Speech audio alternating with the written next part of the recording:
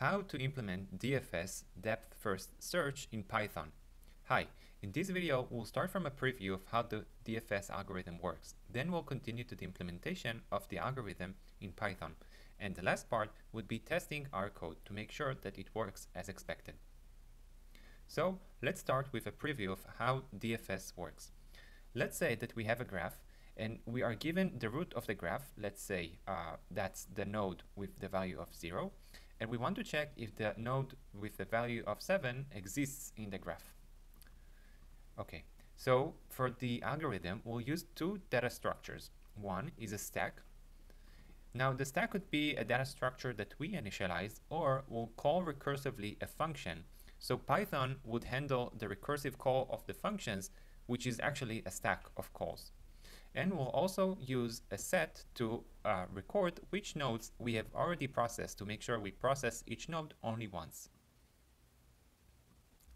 At each iteration of our algorithm, we'll pop the last element that was inserted into the stack.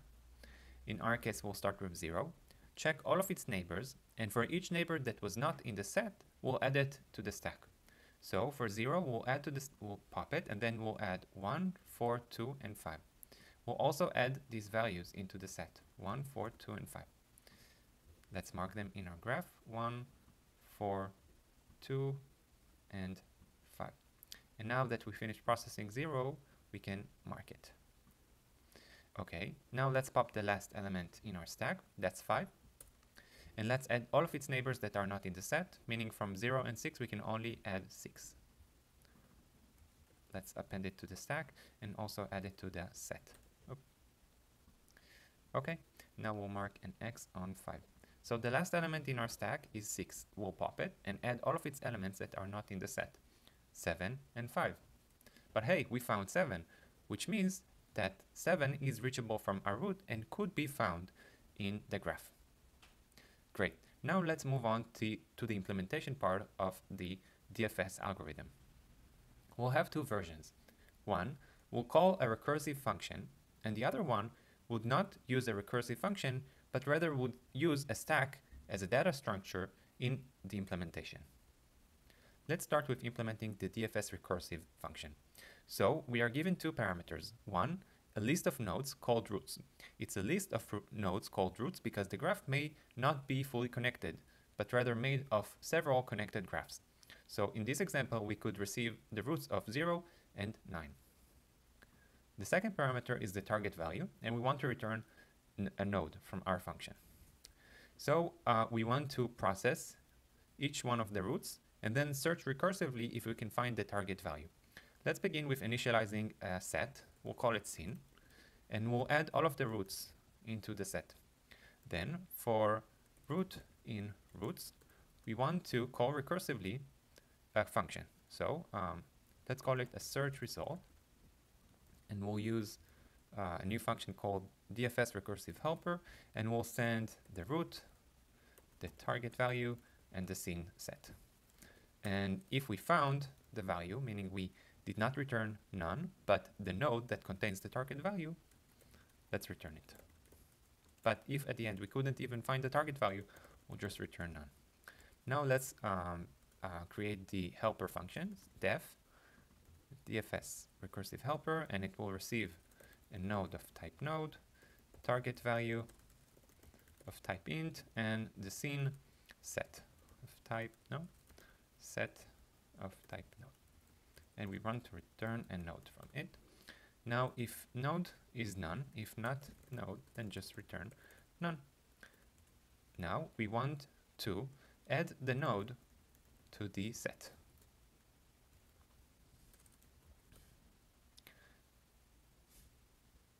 Now we want to add the node into the scene set, so we'll never process it again.